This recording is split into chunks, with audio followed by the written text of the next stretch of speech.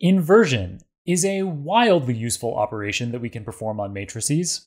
We'll see it time and again at critical, mind-blowing moments in forthcoming Machine Learning Foundation subjects. In this video, I introduce what matrix inversion is, and we'll use a combination of colorful equations and hands-on code demos to solve for unknown values in a simple regression-style problem. Finally, I'll complete the video by detailing matrix inversion's limitations. Matrix inversion is a clever, convenient approach for solving linear equations computationally. So it's an alternative to manually solving with substitution or elimination or other approaches, like we did with paper and pencil examples in two earlier videos in this Machine Learning Foundation series, namely the Solving Linear Systems with Substitution and Solving Linear Systems with Elimination videos. The matrix inverse of some matrix X is denoted as X with a superscript of -1. And so this is similar to notation if you were to take any given variable and move it to the other side of the equation. You could also denote it in this same way.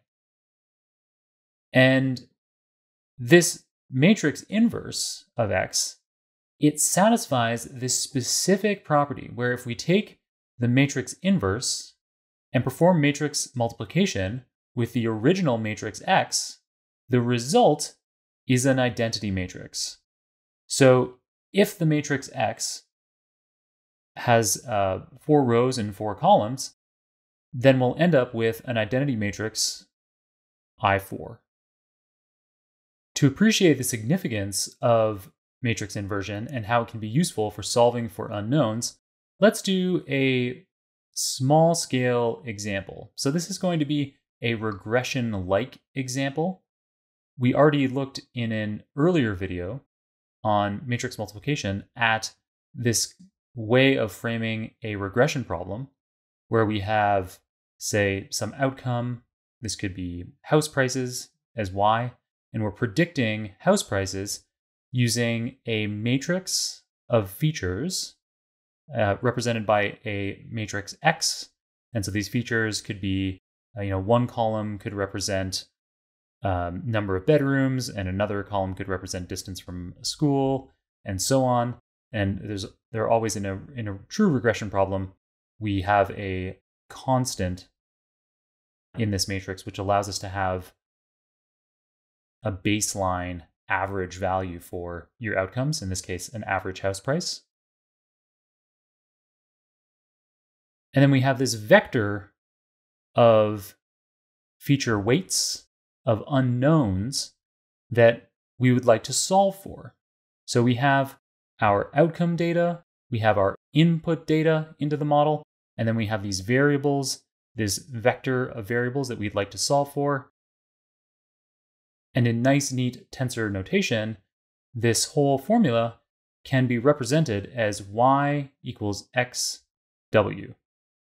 So y is a vector tensor, x is typically going to be a matrix tensor, that's why it's in uppercase, and then w is a vector of all of these weights, a through m, corresponding to the number of columns in our feature matrix.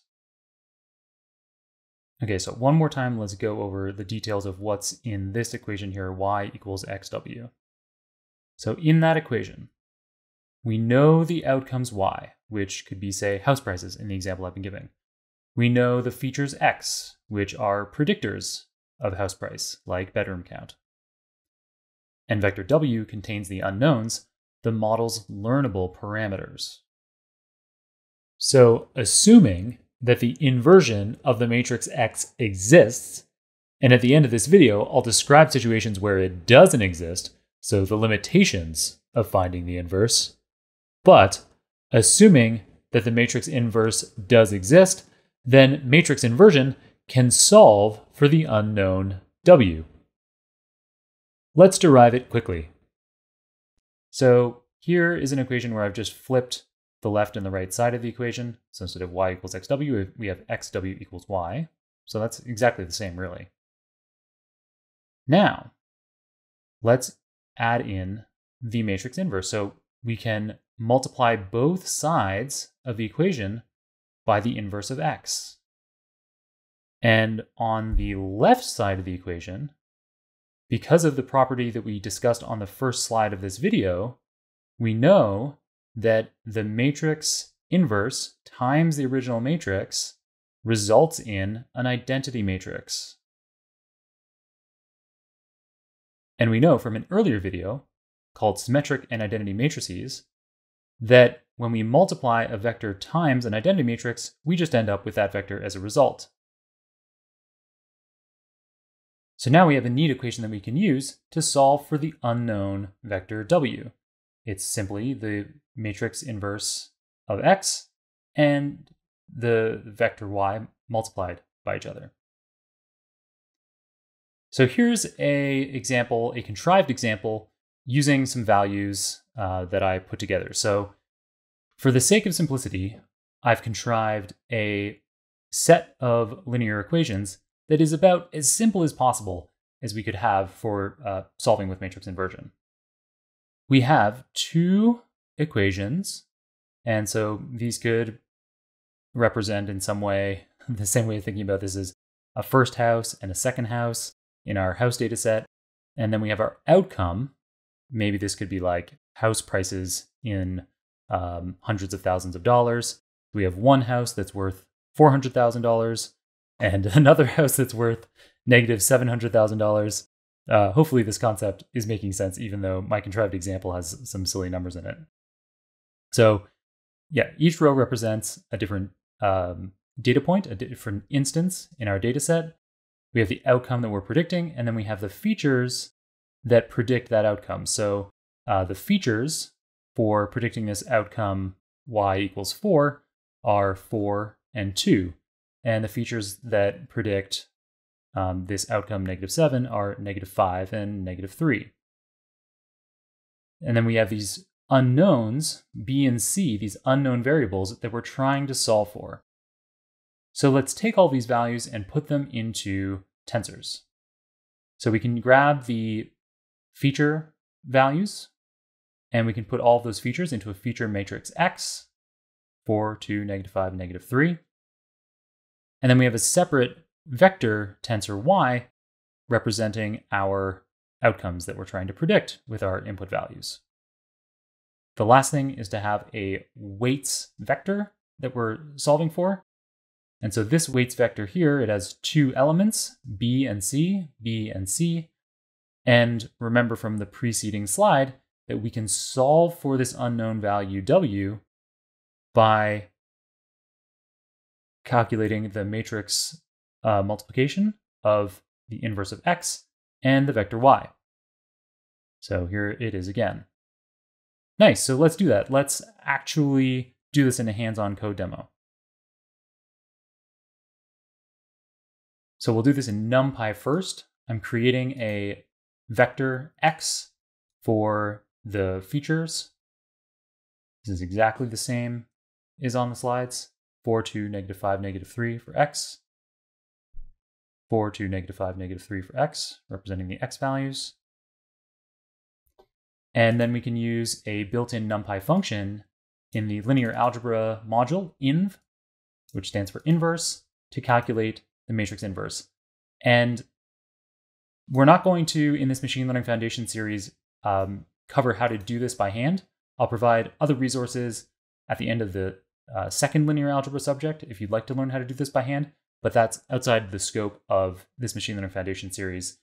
We're just going to use built-in functions like the NumPy inverse function to automatically calculate the inverse of x. So here is the inverse of x.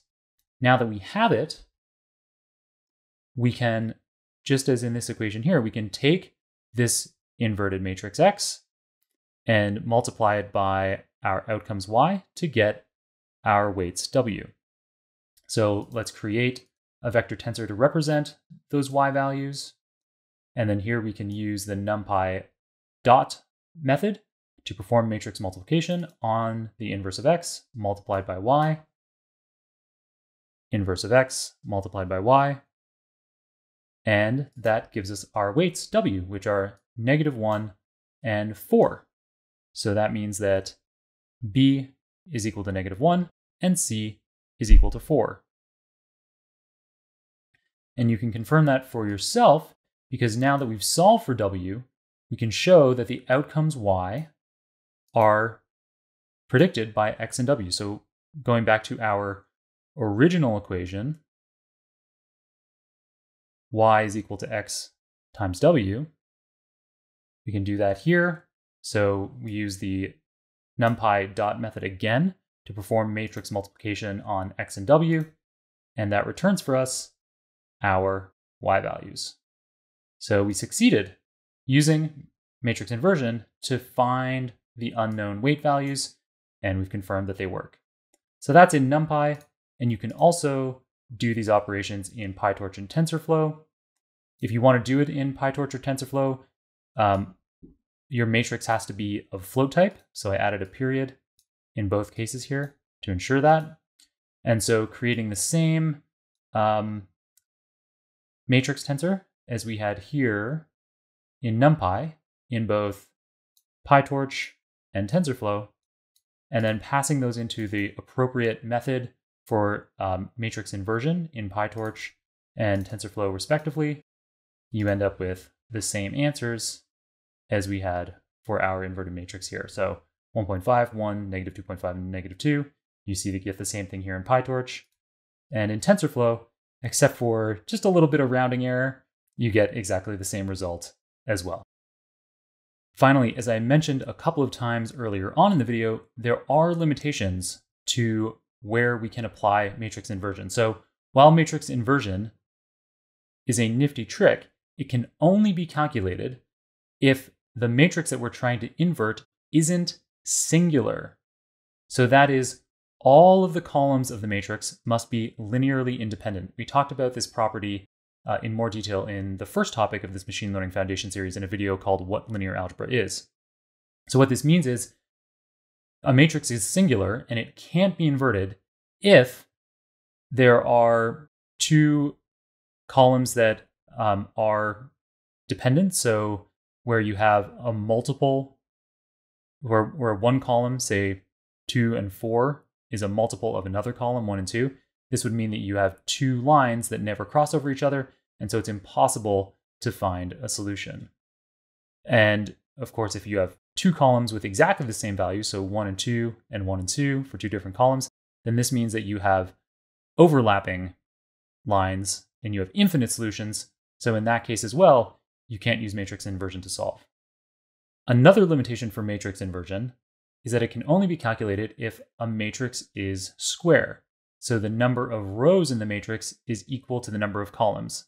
In some more technical matrix terminology, we could say that the vector span must be equal to the matrix range. So the vector span is represented by the rows and the matrix range is the number of columns. I'm not going to talk too much about that here, but you can look up those terms on your own if you're really interested. So when a matrix is square, that avoids what we call overdetermination, where the number of rows is greater than the number of columns. That is, the number of linear equations is greater than the number of dimensions in our set of linear equations. So here's an example of an overdetermined system where we only have 2 dimensions. So there's only 2 columns in the linear system, but there are 3 rows. We have 3 lines.